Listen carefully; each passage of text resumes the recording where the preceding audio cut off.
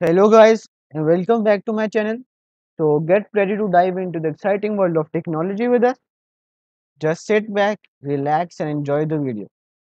So guys, in today's video, Shark Tech is going to teach you how to fix 100% usage on your CPU on Windows 10. So there's nothing to worry about. All you need to do is just go to your start menu and then press the right click over here. So guys, over here you can see the option of device manager. You just have to click on this. Now maximize your screen.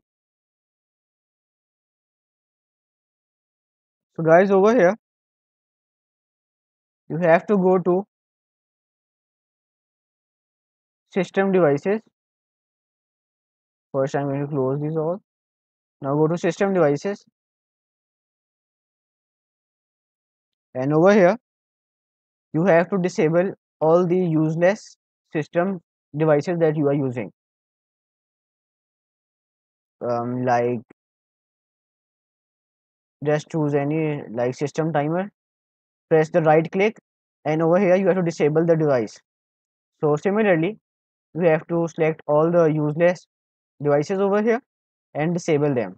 Like legacy device, just disable this. After this you have to simply go to your task manager.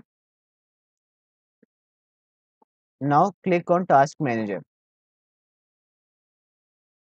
So guys, over here you can see the processes, performance, app history, startup and everything of your CPU.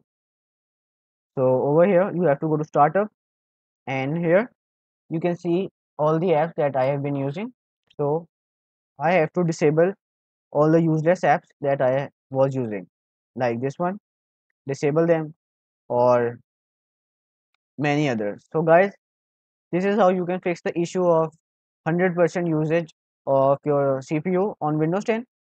So please share this video with your friends, like this video, and please subscribe to my channel Shark Tech.